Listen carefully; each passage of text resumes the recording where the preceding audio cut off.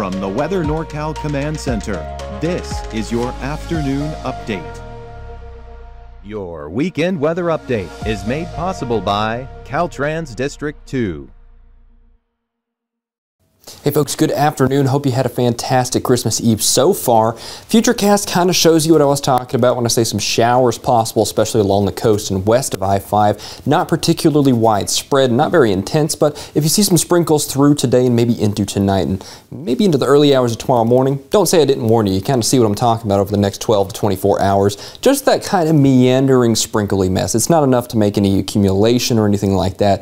Definitely no flooding threat or anything like that, but you know, a few showers are possible, so we'll have to keep an eye on that here as a little jet of impulsive jet air kind of inches into the North State, for lack of a better term. And even still, by tomorrow afternoon, you can see it's really just the I-5 corridor and points west that have the issues with that rain, and even still, they're not that big of a deal, right? I think if anything, we can deal with these showers. I think the better rain chances across the North State, that comes as we head into Wednesday, Tuesday, looking actually fairly decent in the big picture. Now, Wednesday, that's what I was talking about here. This next system's coming in from the coast. We actually start to see some snow levels creeping down to about 4,500 feet. I think if there's any shot at accumulating snow in the higher elevations, that's coming there Wednesday. You see what I'm talking about there, that 4,500 to 5,000 foot mark. So we'd be talking Mount Shasta City with the possibility of some precipitation there. We'd have to keep an eye on, of course, out towards Modoc and Alturas out there. So we have this kind of more active pattern starting to creep into the North State and really into the Northern Hemisphere as a whole, right? I mean, we're definitely subject to that. You kind of see we have high pressure down here. Systems are trying to push in. They kind of get a little weaker before they can fully push themselves into the North State, so we're not seeing them maximize their potential, so to speak, but it's still definitely an active pattern that we need to keep an eye on in the extended term. More Arctic air is going to be creeping into the United States here soon, and we'll be at the front of that, so we'll keep a very close eye and see how that evolves over the next 7 to 10 days. I'll tell you this much, colder air definitely does seem to be coming into the North State here as we head into this time frame, so we'll be keeping a very close eye on that. I think right now the main issues here, just some scattered rain throughout the week and maybe some snow in the higher elevations. You see the wave heights yesterday, they were in the double digits. As we headed through today and this morning, they lowered just a little bit, but we're right back where we were.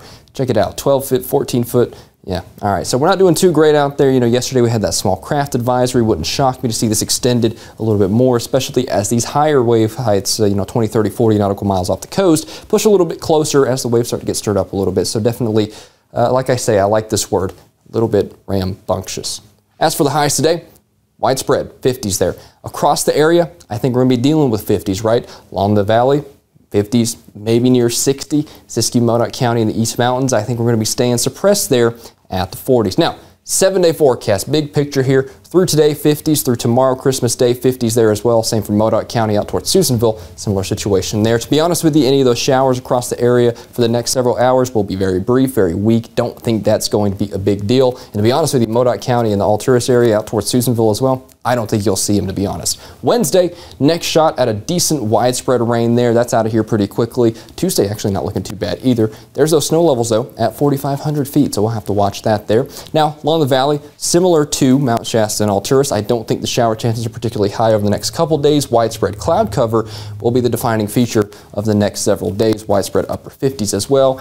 And then there's those next rain chances towards the midweek there. Now, I think the best chances of rain, as is typical, is along the coast, right? Now, as we head to the next several days, that's where you would expect to see those rain chances. Sunday and Monday, Christmas Eve, today and tomorrow for Christmas Day. Yeah, I cannot rule out the possibility of some pretty decent showers on and off throughout the day, but all in all, I think we've seen worse, right? We've definitely seen, blizzards. We've seen heavy rainfall this time of year in some of the spots, so we'll take what we can get, that's for sure. Hope you had a fantastic day so far. Go ahead and continue to enjoy your holiday weekend and take it easy.